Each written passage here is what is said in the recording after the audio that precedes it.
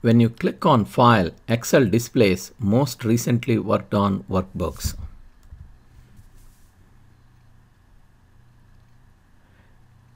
You can see the recent workbooks.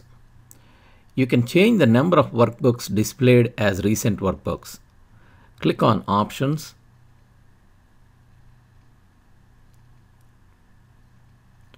Click on Advanced.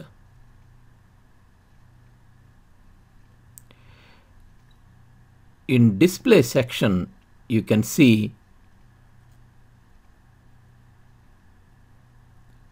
Show this number of recent workbooks. You can change the number by using the up and down arrows.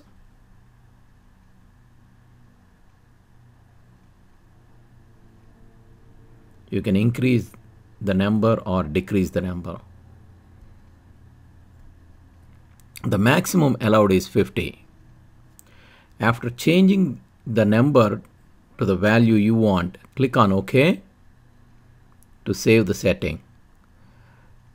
Excel displays the recent workbooks based on your new setting.